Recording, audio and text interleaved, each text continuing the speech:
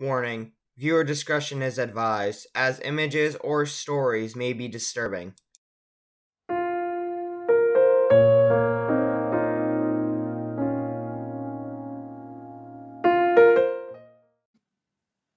The Bunny Skinner of Mitcham Street.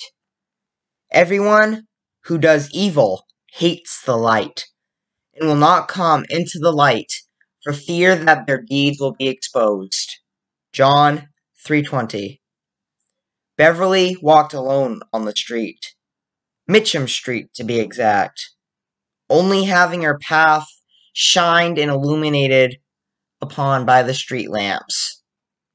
As the air nipped her open flesh, she gazed deeply upon her phone screen, checking for any comments on her Instagram posts.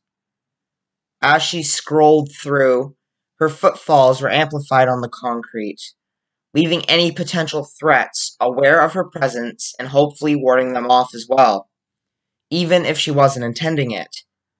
By the time she turned the phone off and stuffed it into her pocket, Beverly realized that nobody was around, at least from what she could tell. The last time she looked, it was nearing 1 o'clock in the morning. The air was cold and dry, scratching the layers of her lungs and throat severely. She felt the empty gazes of house windows on either side of her, dry and emotionless, no pupils following her every movement. But she didn't think too in depth about that. What was truly on her mind at that point was something a boy had said in her 5th period creative writing class. A boy she didn't care to learn the name of. While other people spoke of prompts given to them by Mrs. Lippenfree, he spoke of something awfully disturbing. Something about him hunting rabbits as a child. How he loved the rabbit's heartbeat pound when he ushered it with the barrel of a gun. He delighted in skinning them, apparently, but she got the feeling he wasn't talking about rabbits. A brooding topic hid behind his eyes, and he was eager to explore it further. The tone of how he spoke, the fluidity of the words sliding off his tongue, the utter jeering dance his eyes gave. All of these sent a multitude of shivers down Beverly's spine. Her mind was cascaded and locked from the morbid topic, shunned by her own thoughts. She could see the boy's eyes within her mind. Underneath her eyelids, the boy's eyes, from what she could remember, were bloodshot and glossy, directed to someone that Beverly knew very well. Her friend Tabitha fell prey to those red-rimmed eyes, filled with vein-covered blisters that were his pupils. Even after his speech, she was still mortified by the boy's choice of topic. That's when it hit her, racking over the curb and devouring her balance with divine mechanical prowess. A car plowed straight into Beverly's back, shooting intense pain that festered under the pressure of her spine. Beverly attempted to scream, but her mind had already placed her into a deep river of subconsciousness. The power of the car forced her at least a few yards before its demonic headlights, rimmed with a rusted mouth and covered in insect family bloodlines.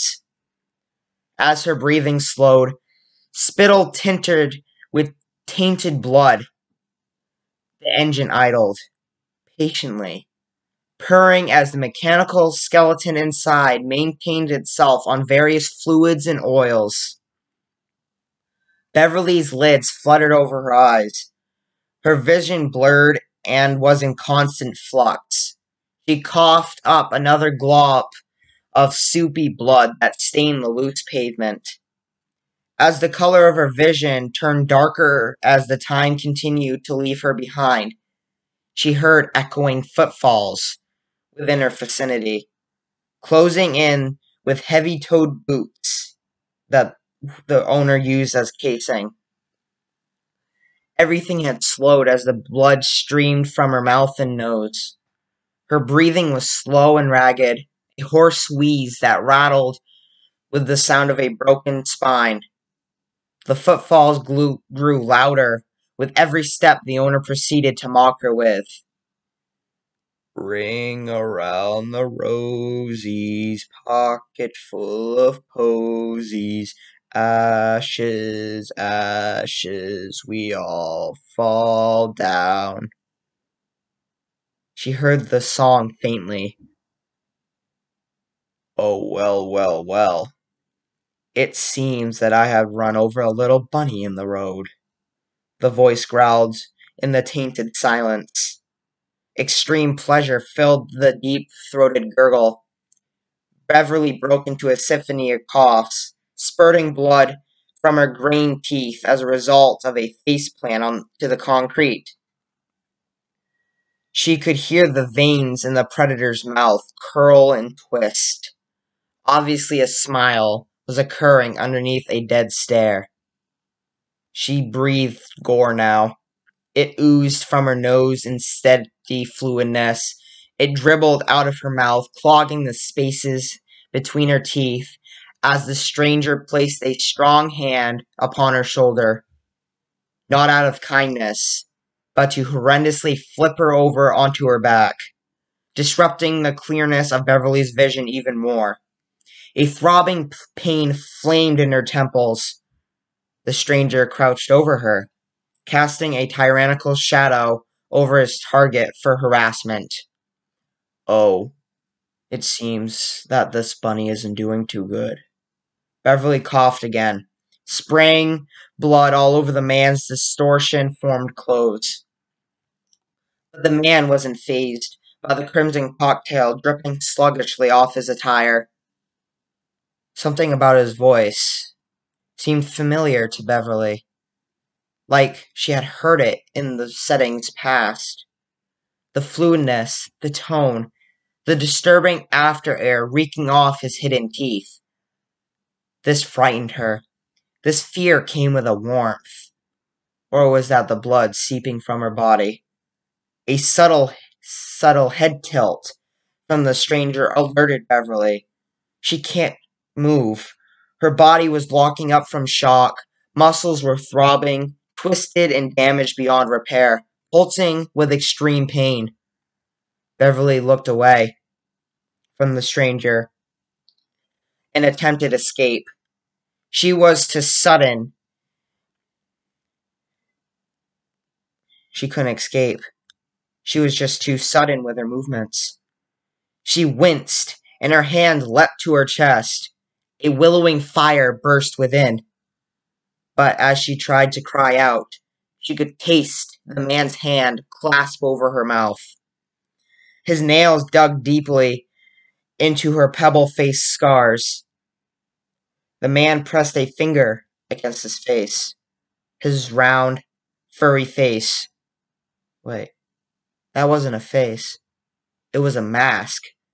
A deformed rabbit mask, equipped with matted brown fur, vital with dried blood and hardened mud. Beverly tried to gnaw the man's hand away from her face, but it was hopeless. Her movements were getting more and more slow and confused the farther time progressed. She jerked her body, trying to keep herself awake with the little air she had, slowly being constricted by the man's grasp. Nobody heard her in their houses. Nobody heard him. They were distant in this lifeless night. She grew tired, eyes shakily closing. The man took his hand away from her, removed his mask to reveal a fragmented blur, and stated the prayer, I pray the Lord my soul to keep. If I die before I wake, I pray the Lord my soul will take. She fell asleep, not aware of the unspeakable horrors that were about to happen to her. To be continued.